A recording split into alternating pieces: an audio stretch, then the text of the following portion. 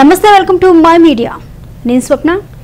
అన్నా క్యాంటీన్ల మూసివేతను వ్యతిరేకిస్తూ తూర్పుగోదావరి జిల్లా వ్యాప్తంగా టీడీపీ శ్రేణులు నిరసన అట్టుడిగించారు. పేదల ఆకలి కేకలు చెవికెక్కించుకొని జగన్ సర్కార్ రాజకీయ దురుద్దేశంతోనే అన్నా క్యాంటీన్లు మూసివేసిందని ఆరోపించిన టీడీపీ నేతలు తక్షణం క్యాంటీన్లు తెరిపించాలని డిమాండ్ చేస్తున్నారు.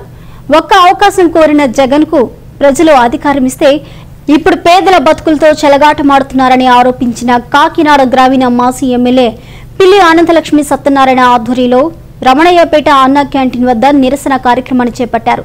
ప్రభుత్వానికి వ్యతిరేకంగా టీడీపీ శ్రేణులు నినాదాలు చేశారు. ఈ కార్యక్రమంలో మేయర్ పావని, టీడీపీ నేతలు పాల్గొన్నారు.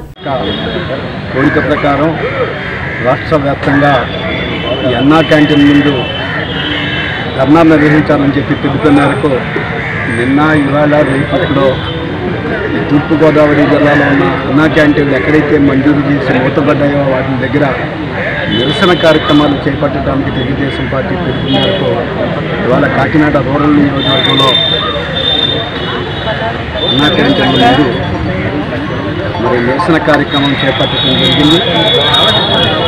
మరి తెలుగుదేశం ప్రభుత్వం ముఖ్యమంత్రిగా చంద్రబాబు నాయుడు గారు పరిపాలనా టైంలో పేదవాడికి పట్టెడు అన్నం తినాలి, 5 రూపాయలకే సముచితమైన ఆహారాన్ని సప్లై చేయాలనే ఒక సదుద్దేశంతో నందమూరి తారక రామారావు గారు పేరు మీద అన్నా క్యాంటీన్స్ అని పెట్టడం.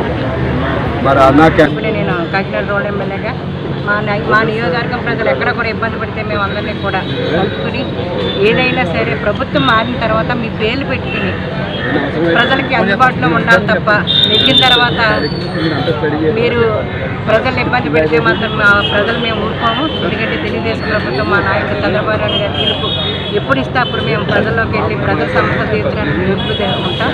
అలాగే ఇక్కడ ఉన్న ప్రజలందరూ కూడా 2000 అన్నది 3000 మీరు ఇస్తారని చెప్పడం జరిగింది.